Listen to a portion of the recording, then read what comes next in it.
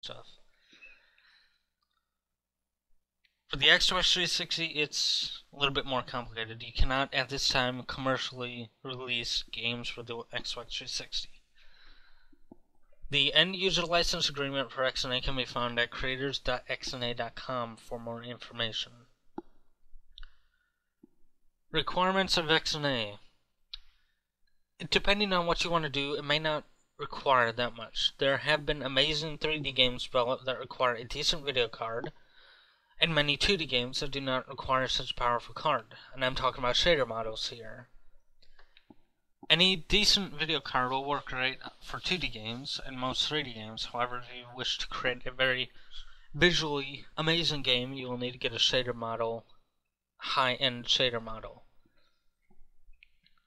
Now, here are their basic requirements. XP, Service Pack 2 or later, or Windows Vista.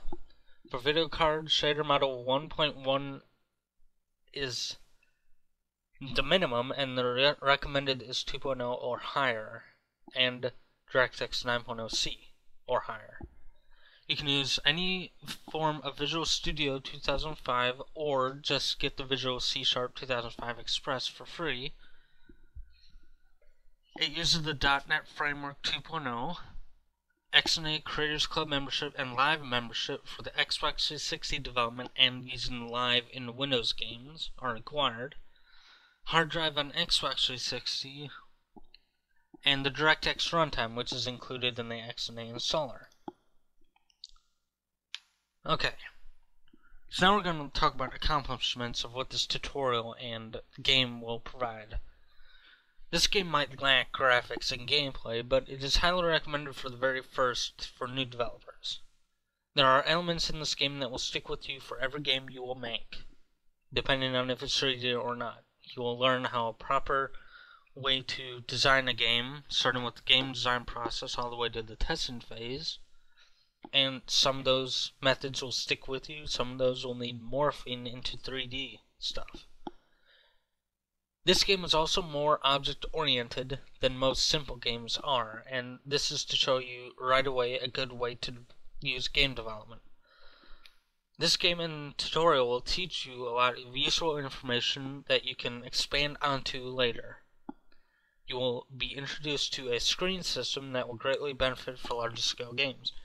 For this game, you won't really find the need for the screen system, but for larger games, you will need a screen system. So I'll teach you that right away, instead of teaching you a very basic way, then having to change your ideas later on. Now, with a screen system, you can set up various parts of the game into appear at various times. So it's like splitting up your game into multiple stages, like a menu screen or a pause screen. You don't have to put all that code into your basic game engine. You can split it up and then call the pause screen when the user presses start, for example. You can also add actions to these screens. A menu screen, for example, you can press up and down and it'll move the selection of the item. Then you press enter on the keyboard, it'll select that item. This game will also include an input system, but will focus on keyboard only for this tutorial. We'll go into the gamepad in later tutorials.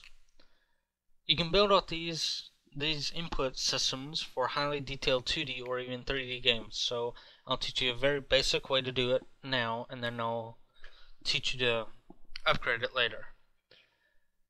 Despite the high object-oriented approach to this game, it will be still very simple to do, and this tutorial will walk you straight through it.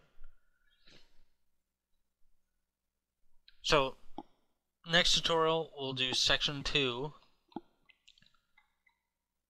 which is the game design process, how the game works, how to do a game graph, and game art. Then the tutorial after that we'll talk about the game engine, introduction, modifications. So that will be our first look at the coding process. And we'll also go into the IDE and switch between the IDE and the text tutorial as we go along. So keep an eye out for tutorial 2 called Game Design. Hope to see you next time.